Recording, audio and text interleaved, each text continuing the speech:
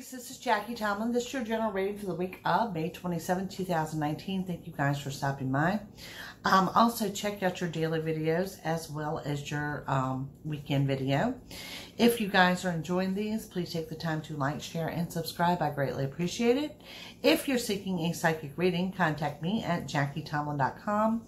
And you'll find a link to that below this video. And also, I will try to go live every Thursday or Friday afternoon, so stay tuned. Guys, this is actually a really good week for Aries. It shows that there's a short trip around the corner. There may be some financial concerns over this short trip, but it does show that finances will fall in place. Also indicating a little bit of change in plans. Good news arriving, and there's going to be some changes at home, and the changes I see at home is going to be due to some unexpected company. So let's take a look. This is for Aries. This is for your week of May 27th, 2019.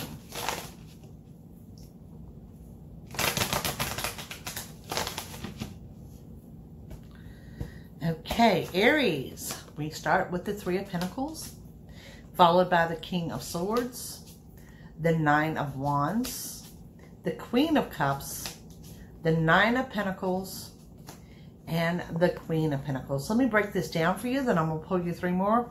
Starting with this financial concerns, okay? Really, I see this as brief and passing. There is something coming in to help you out.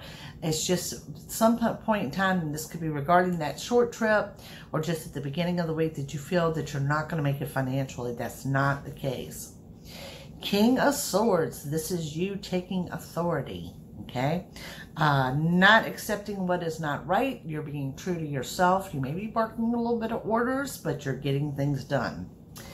Nine of Wands, slow down, guys. You're feeling completely overwhelmed, okay? What you're going through, whatever it is you're going through, I want to describe as brief and passing, so just slow down a little bit. Queen of Cups. Balance is quickly restored, and beside that, there is the financial independence. That is the Nine of Pentacles. This is money coming in, and beside that, it shows that you're more centered, you're more grounded. That financial stress is kind of gone, okay? Now, moving forward, you have the Nine of Swords. You have a major arcana of the world. You have a major arcana of the Wheel of Fortune. Let's keep going. There is the Emperor and the Ace of Swords. Okay, now if you guys know me, I won't end a reading on a major arcana.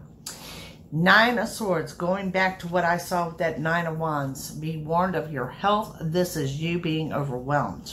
Okay, then we see here, the world is your oyster. Okay, but then I got the Wheel of Fortune, and that Wheel of Fortune is taking me right back to saying your anxiety is through the roof.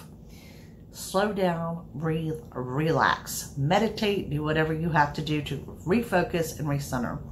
Beside that, we have the Emperor, okay? This is a dominant type person coming into play, someone that is there to assist you, nothing of a negative. And beside that, that Ace of Swords, which is the new beginning, which is maybe what is raising your anxiety so high.